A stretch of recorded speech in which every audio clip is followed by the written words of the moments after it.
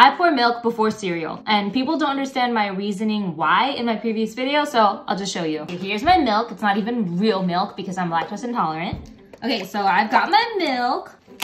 Okay, and then here's my cereal. I promise, once upon a time, I used to pour my cereal before milk, but I decided to do it this way one day and I never went back, except for when I want soggy cereal. Now I'm gonna put in some cereal. Okay, that looks good. Okay, this is like how much I pour in. To me, I think this is the perfect amount to where the cereal still stays crunchy, and then I can eat it, and then I can put in some more.